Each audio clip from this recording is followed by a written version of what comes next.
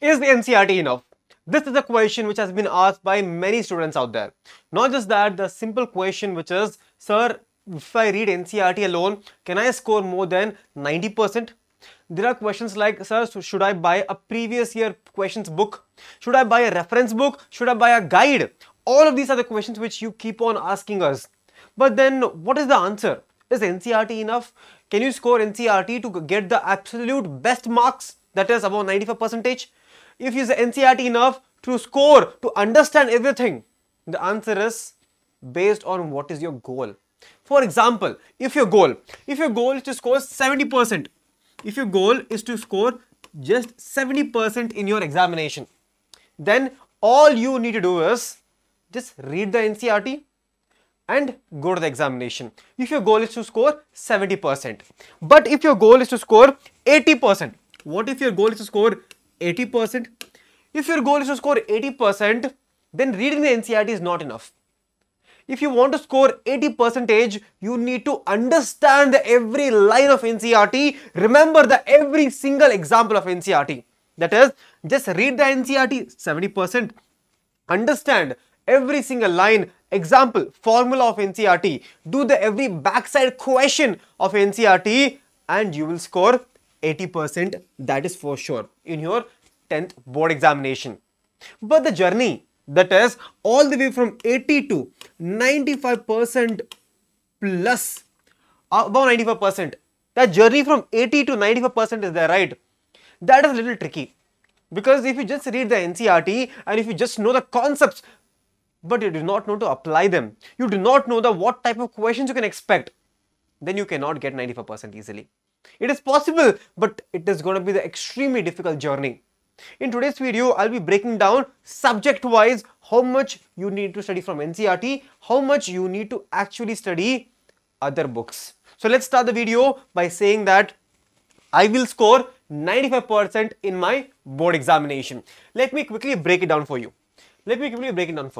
For example, if you talk about science, in general, 60% is always theory and rest 40% is numericals.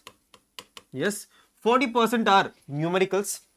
Now the 60% and 40% numericals are going to be NCERT based questions. That is, every single question there will be from your NCERT. That is, in terms of numericals, only the question numericals, that is, if the examination which you in your NCERT it says 0.2, in the exam it will be 0.4. That's all the numerical change will be there in terms of numericals. Let's break it down even more.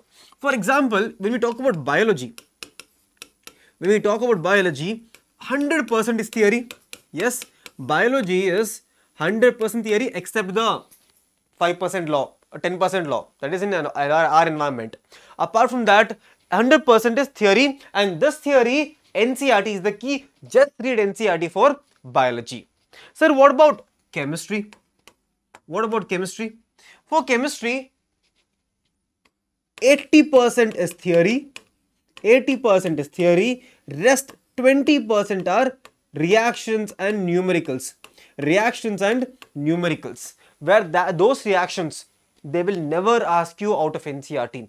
All you need to do is remember every single reaction from your NCERT and you're good to go.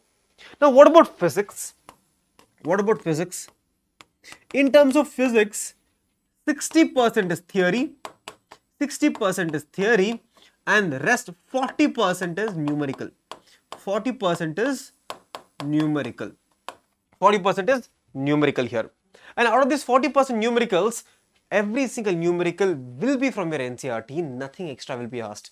All you need to do is the change in the number pattern. That's it. There will be change in the numerical value, but everything will be from your NCERT only and only. So please, I tell you, for science, NCERT is more than enough. Now what about, sir, maths? That is the burning question. Sir, what about maths? Students, for maths, you should need to remember one thing. 80% is numericals, 20% is theory for maths.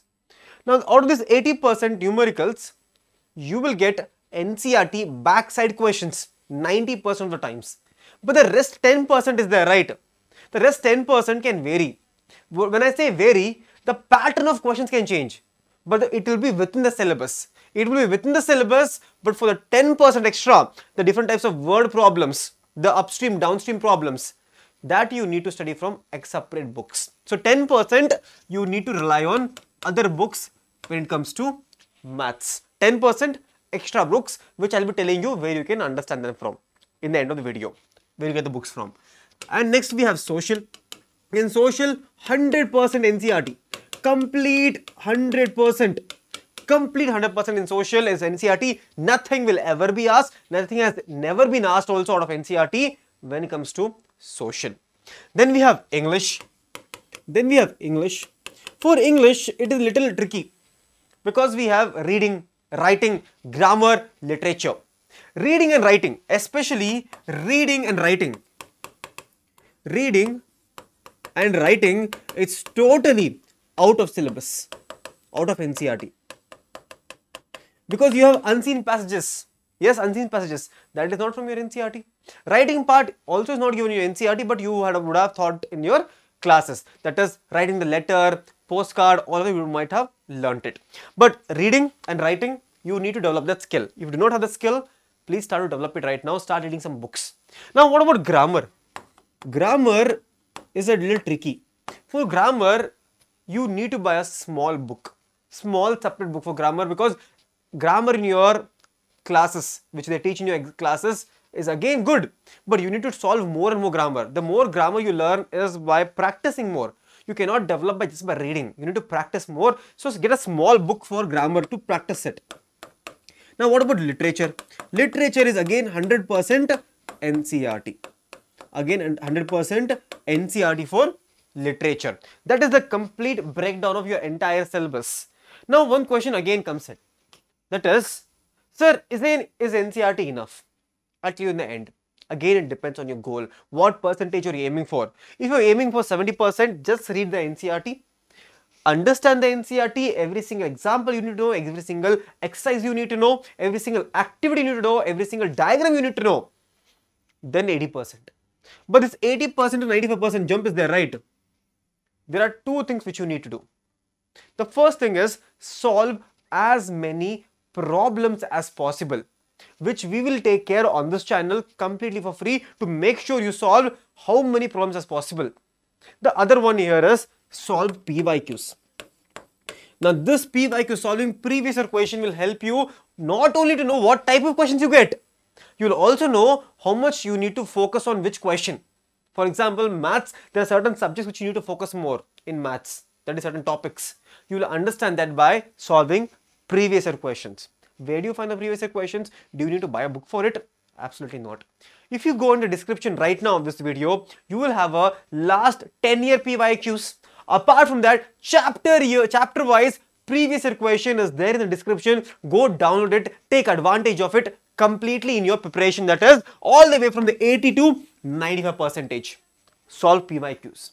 Apart from PYQs, there's one thing which you need to do is NCERT exemplar questions, and soon we'll be doing that also on the channel. Now apart from this, if you want to score above 99% or even 100%, the only trick, not a trick, the only thing which you need to do here is write test. Before you write your main examination, write as many tests as possible, mock tests as possible before you go to the examination. Then only you will secure 99 or 100% in your examination. Write as many tests as possible. For that also, we'll find a solution for you at Deeksha Vedantu 9th Indian students. So until next time, take care all of you. Bye-bye.